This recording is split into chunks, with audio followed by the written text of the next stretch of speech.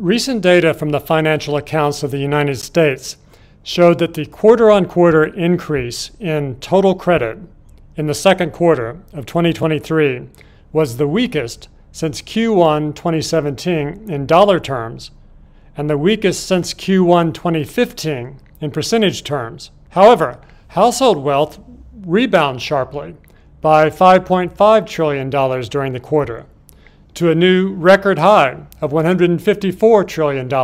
This video will look at trends in credit growth and wealth creation and explain why those trends suggest the U.S. economy will soon fall into recession. First, wealth. This chart shows that household wealth hit a new record high of $154 trillion in the second quarter. Household wealth increased by $5.5 trillion during the quarter. That was the fifth largest increase in wealth ever recorded during one quarter. Rising wealth helps support the economy by boosting consumption, but the problem is that a significant part of that wealth may soon be destroyed. The wealth-to-income ratio, shown here, is currently 775%, far above its peak before the dot-com crash of 2000, when it was 615%, or the property bubble peak of 2008, when it was 670%, or its long-term average of 550% going back to 1950. This suggests a sharp fall in wealth is a real possibility over the coming months. Every time we hit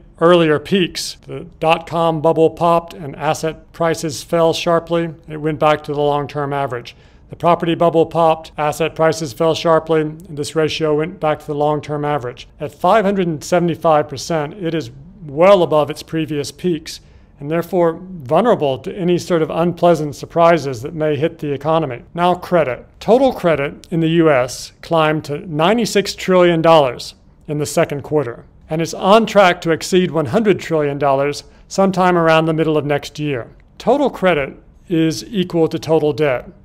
In other words, the combined debt of all the sectors of the economy. We'll look at those momentarily. But also note that there was a very large data revision in the second quarter that resulted in total first quarter credit being $762 billion larger than originally reported. For the details, see the appendix.